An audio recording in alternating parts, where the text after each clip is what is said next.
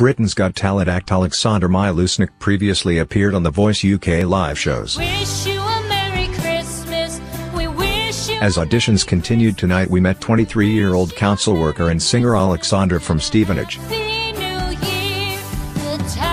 The nervous performer introduced himself to the judges, saying he'd been singing since 17. Wish you a Merry Christmas and a happy. When I was 18 I did a few things. I gave it a try but it's hard, he said, seemingly alluding to his time on The Voice. Now bring us some figgy pudding. Aleksandar took part in the singing show in 2012 under the name Alex Josh when it was on BBC One. To you and your king. He made it as far as the live stages of the competition, coached by the Scripps Danny O'Donoghue.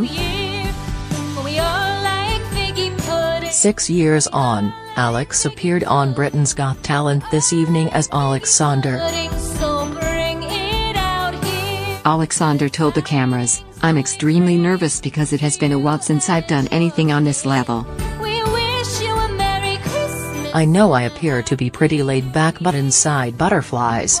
No, not even butterflies, elephants are stampeding everywhere."